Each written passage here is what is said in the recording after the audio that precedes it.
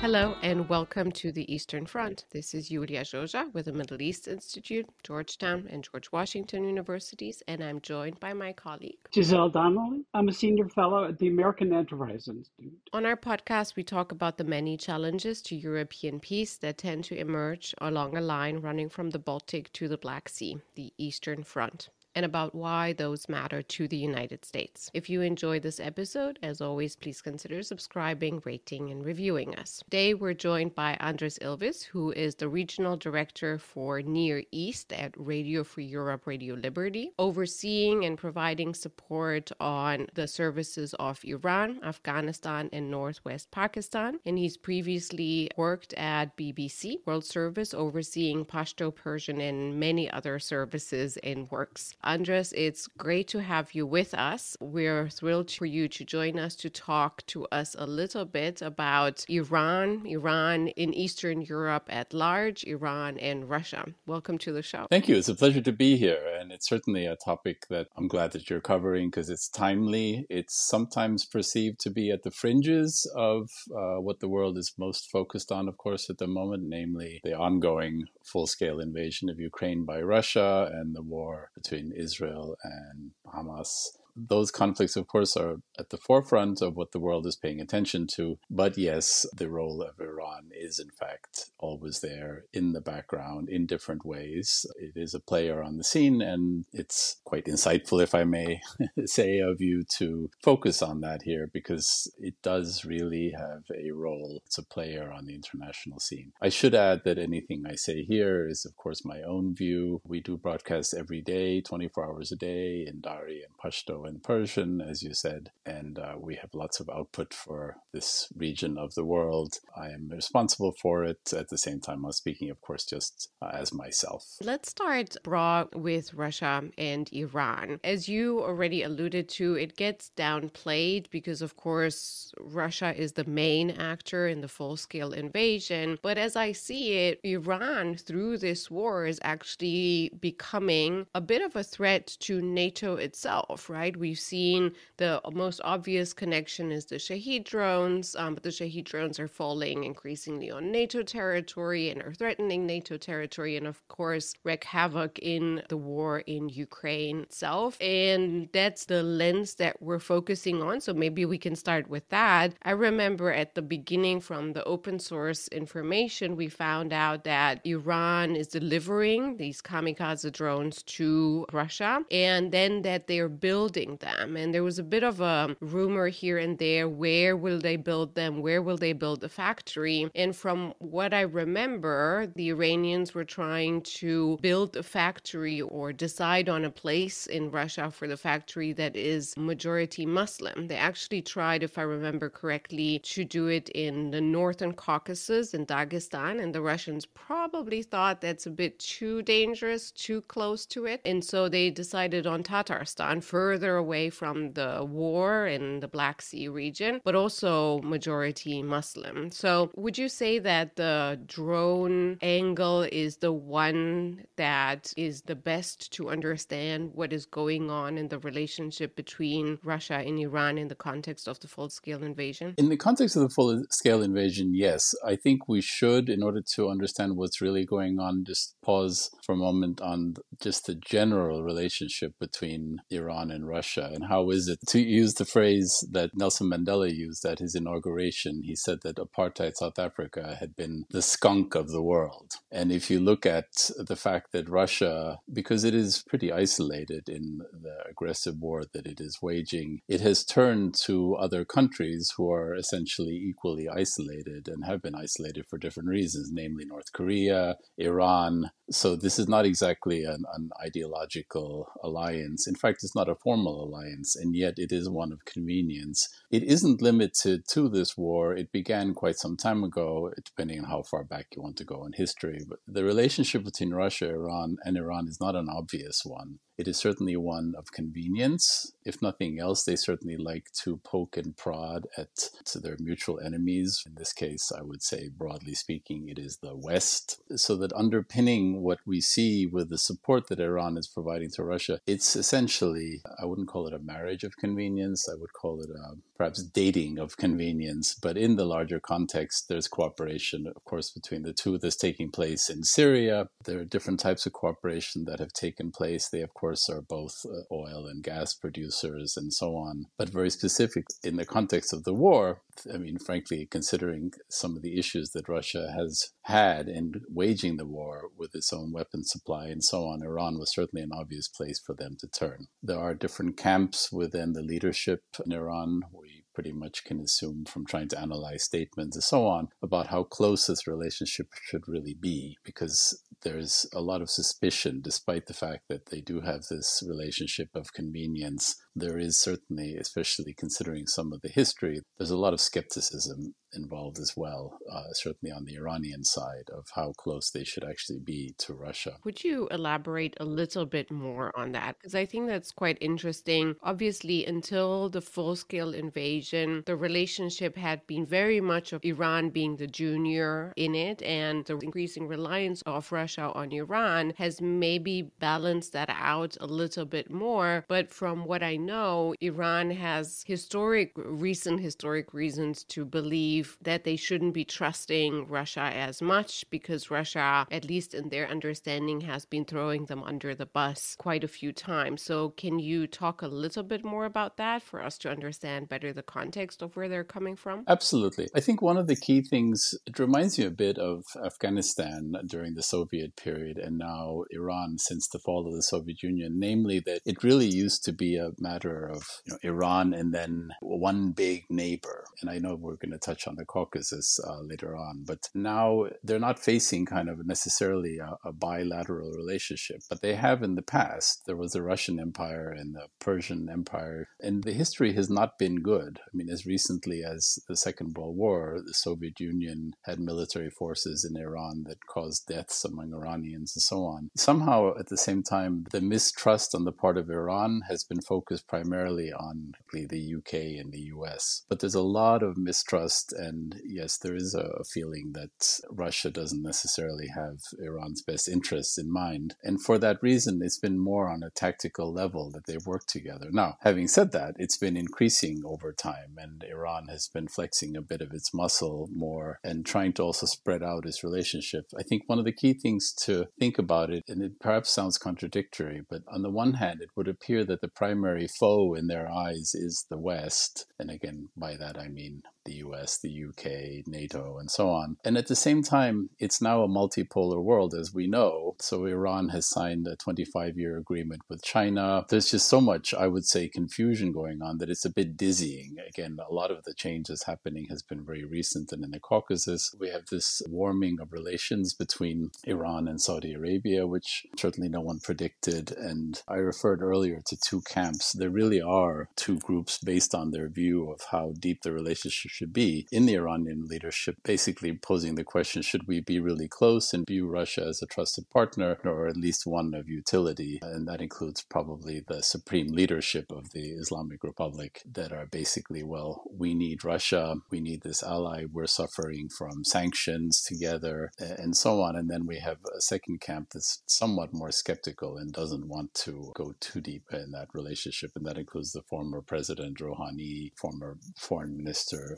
Zarif, and so on. I'd like to push this a little bit more in the context of a perception that the United States is tiring, internally divided, and that the unipolar moment, if not over, is shaky. What I sort of see is that there's something beyond just a transactional relationship here. It's not, blood brothers, we stand, we fall as one kind of a thing. But there's I think, an understanding that there's a geopolitical opportunity to undermine the West. Walter Russell Mead calls these guys the excess of weevils boring into the roots of the international system. It's a memorable phrase.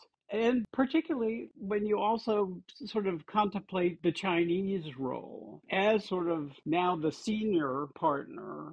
You could almost rank Iran number two and Russia as number three in this because Russia is so focused on Ukraine and its power projection capabilities are so limited. And the last bit about it is that it seems like there's a huge amount of churn, both ongoing and foreseeable, not only in the Caucasus, but Central Asia. Let's call it Inner Eurasia, where these three traditional empires sort of meet. Just, Andre, if you react to that and tell me if I'm crazy or what's your take on all that? You're right. The other day I was musing about the fact that it may not be in the memory of many people, but once upon a time there was a CENTO. Remember the Central Treaty Organization? There was this CETO, and that so many things that seemed firm and clear. So it's not just a matter of the Cold War and all that, but there have been so many alliances and understandings that have shifted. And it's true. Look at BRICS, right? So we can't yet assess what it really means, the expansion of it now. I mean, the vast expansion of it last year and what that really means. But it does certainly speak to the fact that there's just a lot of scrambling going on and a lot of alliance building to try to, I don't know whether it's to isolate the West or whether it's simply to say we're moving on from the West. And certainly there's a mantle that the Soviet Union tried to claim for itself of championing and being the liberation ideology of the third world. I think that there is a bit of that going on, except that it's not underpinned by ideology. It's far more mercenary. You can find the influence of China. I mean, certainly if you look at Africa, the role is extraordinary that China now plays. And they're trying to increase their influence, and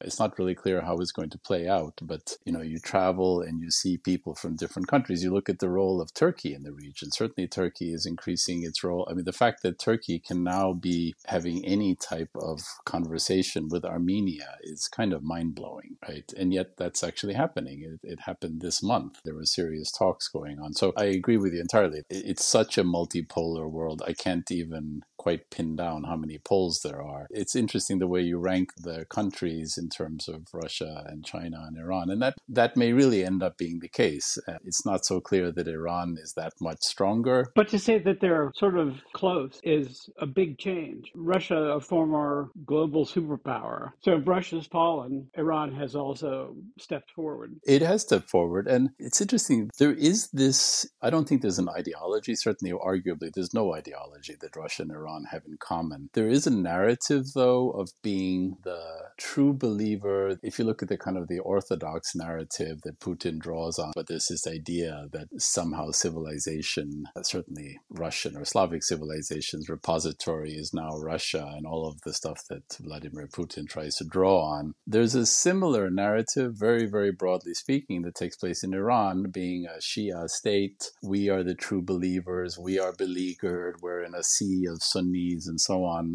There's certainly a similarity there. Frankly, for lack of a better word, it's a sense of victimhood. But I think that Iran can probably take that much further because we all know the malign influence or tentacles that the Putin regime has all over the world. Obviously, as we all know, Iran is doing the same thing. Iran has its various alliances, overt ones, assistance, covert assistance, and so on. So we're, of course, now operating a world as well that isn't one that's about open alliances and so on. There's a lot of covert stuff going on. I want to build a little bit more on, before we move to other countries, South Caucasus, etc., a little bit more on the Russia-Iran relationship in terms of this, what shall I call it, religious ideology clash or cooperation. And I guess I'm wondering to what extent, from the understanding that you have of what is going on in Tehran in terms of the logic, to what extent does the Iranian leadership, the decision makers, feel threatened by Russian expansionism? Because they are overlapping and they have been competing, as you suggested, for a long time before they started cooperating. And to what extent are they comfortable with on the ground working between Shia and Russian Orthodoxy? I remember the first one is 2015, Russia moves into Syria, and with the first paratroopers at the the suggestion of the Iranians, right? And with the first paratroopers from Russia come the Russian priests that have been working on the ground with the Islamic Guard ever since. And I don't think we have a clear understanding of how that worked in terms of,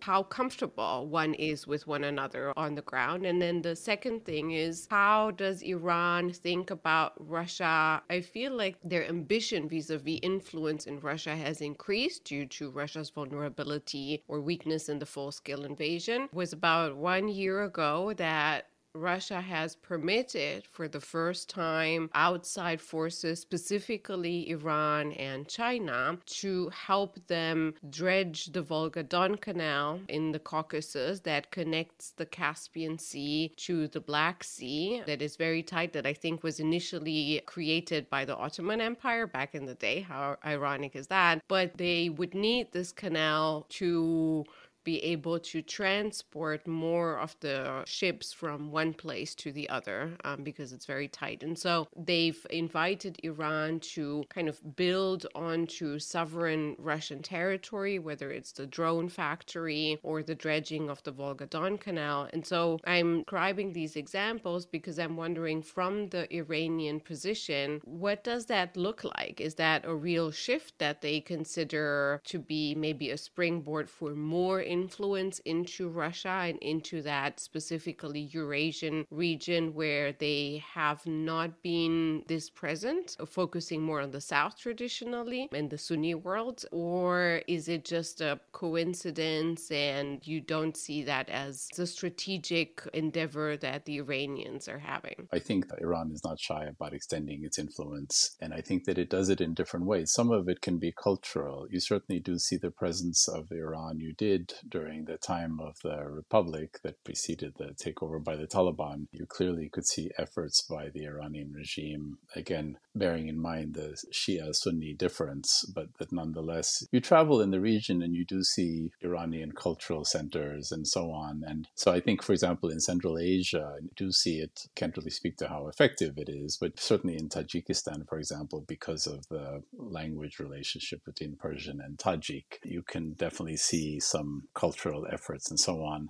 So I don't think that they're only looking south. For example, Turkey probably, in the view of some people, missed an opportunity after the fall of the Soviet Union to extend its influence in Central Asia, which would have been a somewhat obvious thing to do, but it basically didn't. And now it is. Certainly you see the Turkish role has grown. I think that the same can be said for Iran. They're not going to pass up those opportunities, whether they be the cultural ones I mentioned or the more economic or resource-based ones that you alluded to. I don't think they're going to turn away from that at all. But there is a question, which I think you alluded to as well, how far that can really extend, because if it is primarily ideologically a religion-based regime, there's a limit to how far that can extend. I do think there's one thing, which is this idea of the third world, of liberation movements, BRICS, countries that lie outside the pole. It could be formerly colonized countries, however it is that they want to view it. I think that there is a bit of a narrative out there where Iran is trying to take up that mantle and represent. I mean, you'll find it in the war now,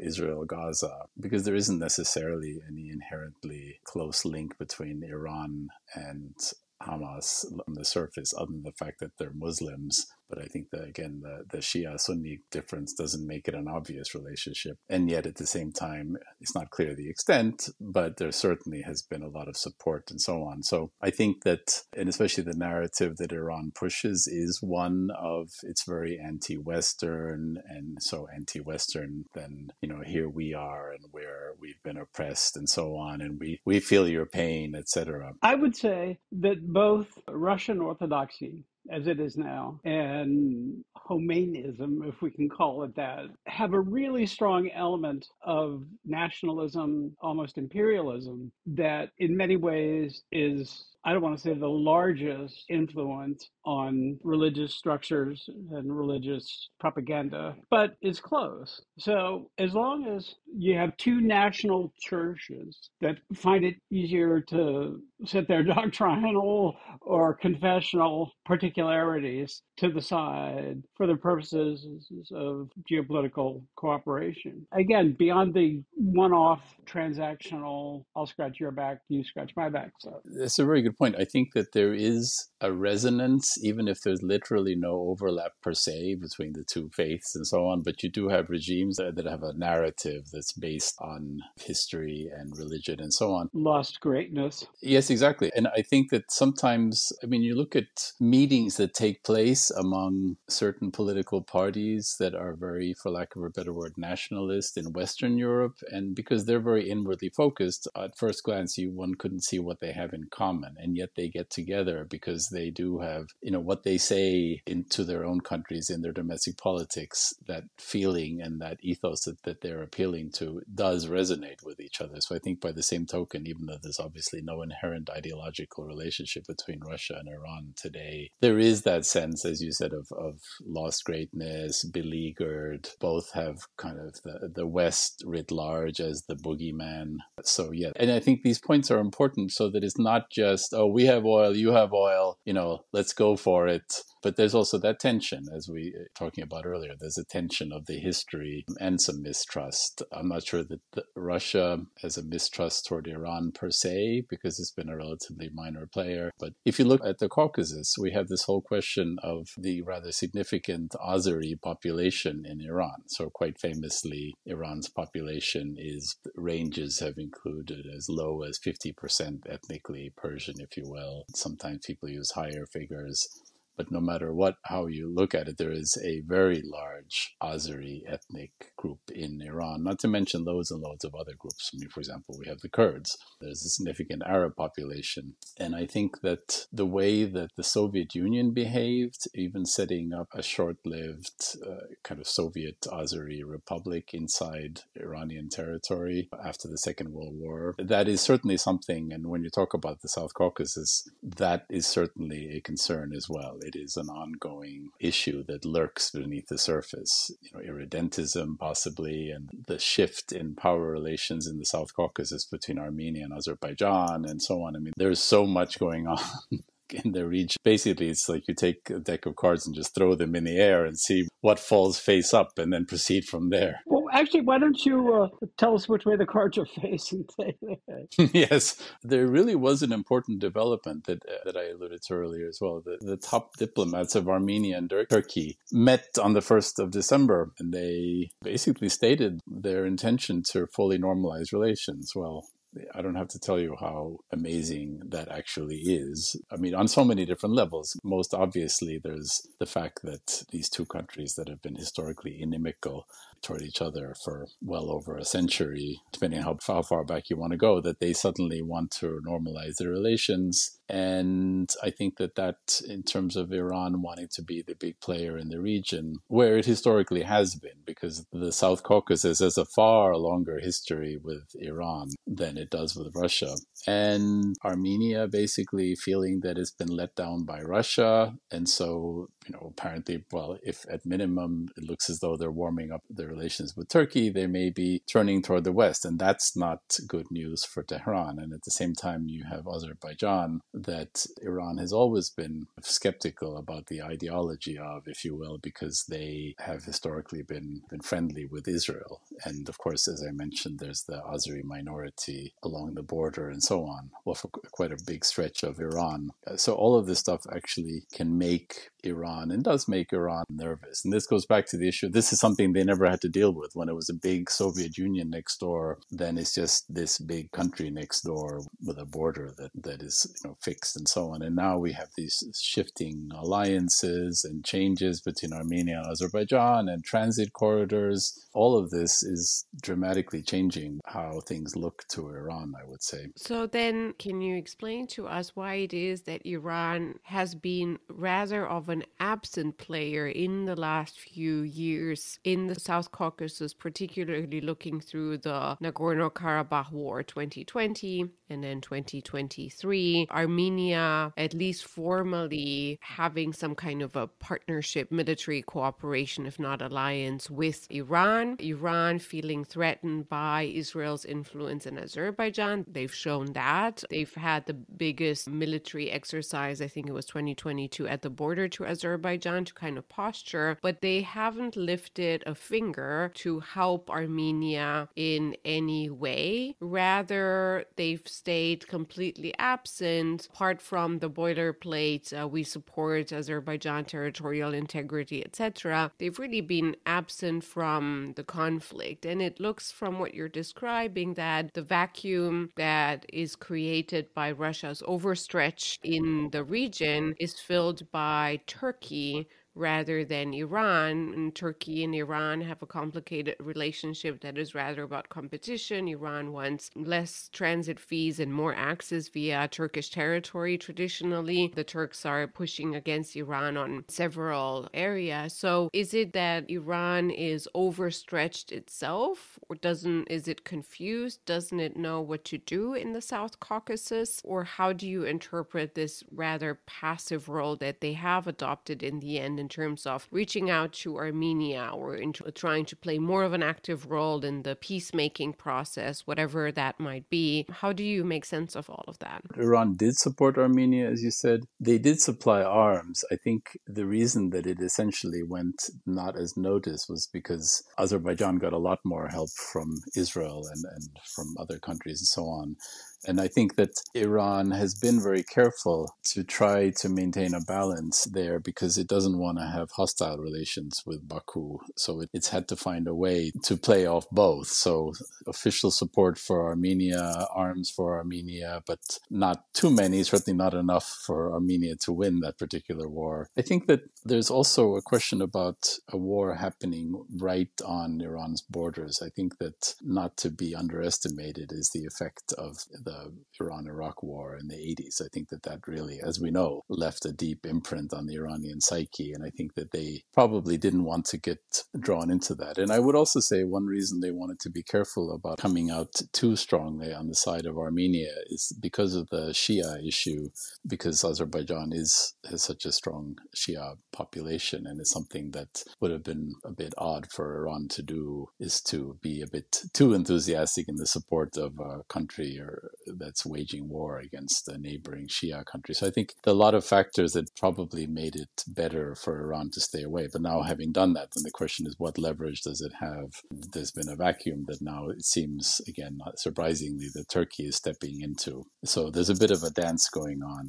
So they don't want to offend the Azeris too much. They're worried about the Shia in Azerbaijan, the Azeris in Iran. It's all a bit messy and a lot easier to deal with proxy wars that aren't near your border than it is to deal with a war right on your border. Let me toss a few hand grenades in here. It seems to me that a lot of people, and possibly including the Iranians, have missed the relative rise of Azerbaijan, militarily speaking. And their habit of treating them as sort of a quasi-Turkish puppet is no longer the case. So you have an emerging regional power that took everybody by surprise with the aggression and the competence of its military. And, Armenians are grasping at straws. So an Iranian straw could be better than a Russian straw these days. And as much as they're, the easternmost outpost of Europe, the Europeans aren't going to help them, and neither are the Americans. So again, there's this regional flux that doesn't fit well into past power structures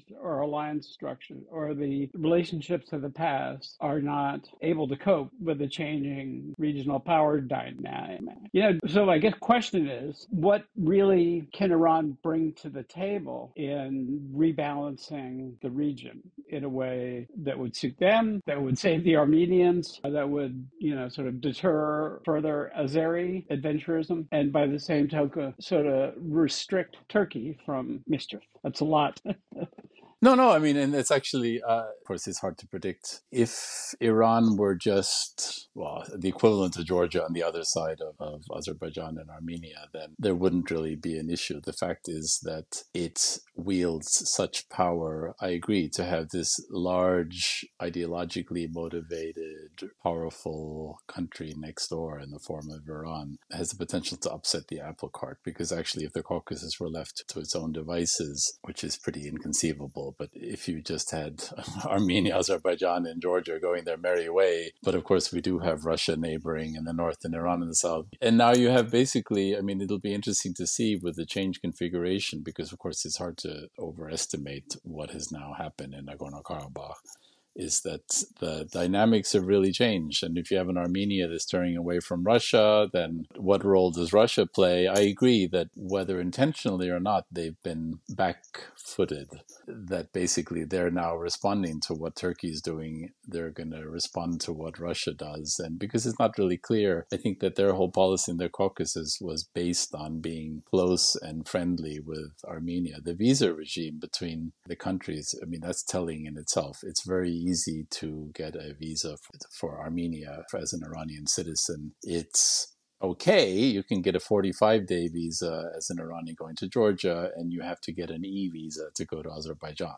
And if nothing else, that somehow summarizes the type of relationship that Iran has with the three countries. So then, instead of the conclusions, let me ask you this question from, of course, from your understanding, but trying to put yourself into Tehran's shoes. What would keep them up at night? What is it that they would be most worried about in either this space that we talked about, sort of northwest Caucasus, Russia, or do you think it's something entirely different and most of their energy continues to focus southward? What should we be looking out for in terms of Iranian worries and focus? You can edit out that big sigh, by the way. That's the most eloquent answer of all. You know, one of the things that this regime for now 45 years has thrived on is having an enemy. It's built up the chants, death to Israel, death to America, and so on. It has managed to sustain an ongoing ideological war, if you will. And well, as is very common. I mean, it's basically how dictatorships and certainly totalitarian regimes stay in power, as they find an enemy and so on. I think that, frankly speaking, the outcomes of the wars that are taking place, the two big ones that everybody's following, I think that they're trying to have an influence in both. I don't think that it's quite clear to them what would be the ultimate positive outcome, because if there really is a defeat of Israel, whatever that would look like, well, then what do they do? I think it's not clear to them how they're going to benefit. I mean, certainly they have helped with stoking the flames of these conflicts. I think that by arming Russia, they're helping prolong the war, frankly. How they benefit from it in the end isn't really clear, because I don't think that there's a history of Russia necessarily showing gratitude for the help. So are they really better off if Russia wins that war, whatever that might even look like? That's not clear. How they would benefit, I think they can probably sleep better as long as there is ongoing conflict and they can help stoke the flames of it and keep providing surreptitious aid and so on, and just enough to keep the problems going. But you never know, of course, with any such thing, if there won't be blowback. So what might really happen? Unrest in the Caucasus, how would that have an effect inside Iran? Or people were even talking about Iran possibly invading Azerbaijan because of its relationship with Israel. I think, frankly, I mean, there is so much going on, the shifting of alliances and so on, that it's not really clear what will actually benefit Iran. Because at the end of the day, it is isolated and it has very strained and strange relationships with its neighbors and so on. I think that it's not clear what is going to sustain them. They're very much at the mercy of oil prices. I think there's a lot going on that worries them that also goes beyond the region. I think the ongoing sanctions, I think, frankly, if I can touch on this, what worries them is probably not even necessarily what's going on in the region and in the Caucasus and with Russia. Russia, they are probably very concerned about what is going to happen in certain rather major elections happening in the rest of the world. What's going to happen with JCPOA? I think that whether or not that's going to be revived or permanently scuttled, I think that that's going to be a key thing for them. I think the other stuff is perhaps a bit of noise. They can fund here. I mean, their funding is obviously quite prodigious. I mean, the level of funding that they provide to different groups is staggering. By one estimate, $700 million to Hezbollah in 1 year alone, the last time I saw it surveyed. So they're spending a lot of money stirring the pot, but I think that what really probably does worry them is that sanctions will really take their toll on the daily life of Iranians, that there could be more domestic unrest. Every few years, we look at something, and most recently the Mahsa Amini protests, and wonder whether this is going to be what brings about a significant change in Iran. And of course, in the event, each time it hasn't. I think if I were one of those people running the country with that type of ideology and so on, I would wonder whether one day the effect of the ideology that I'm imposing and making people live under, and that in the end, the attitude that is causing the West to react in a certain way and to have a program that may or may not be preparing for a nuclear program, that the price that those policies exact is going to be, there's going to be a dramatic change. I would ask myself whether it's worth being a pariah in the world and suffering the consequences. And I think that the ultimate test is really going to be pragmatism versus ideology. Does this regime stick to such a harsh and rigid ideology that it risks completely alienating its own population to such an extent that the population can't take it anymore? I think arguably that's already happened, and it's only security forces that sustain the regime. But things can change, and if I were one of those people, that's what would keep me up at night. Before we let you go, can you say a word about Iran's Eastern Front? You said you were up all night tracking Pakistan and Taliban exchanges of flowers and things like that across the border. Having a Taliban back in power in Kabul has got to be not a happy development from a Iranian point of view. And of course, living next to Baluchistan is never a recipe for a good sleep. So how does Iran rank developments on its Eastern Front, and how much does that divert attention into Iran? Yes, they're not ideologically quite aligned with the Taliban.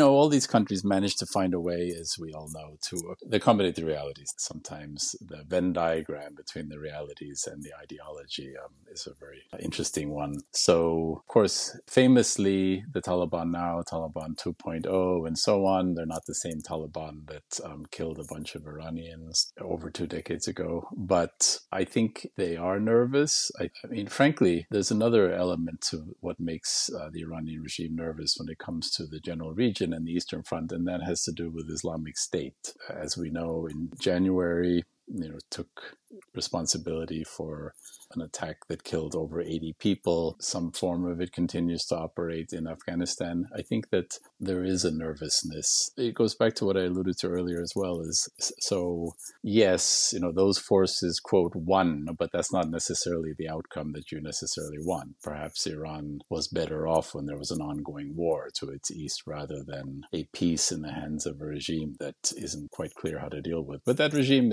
they're pragmatists.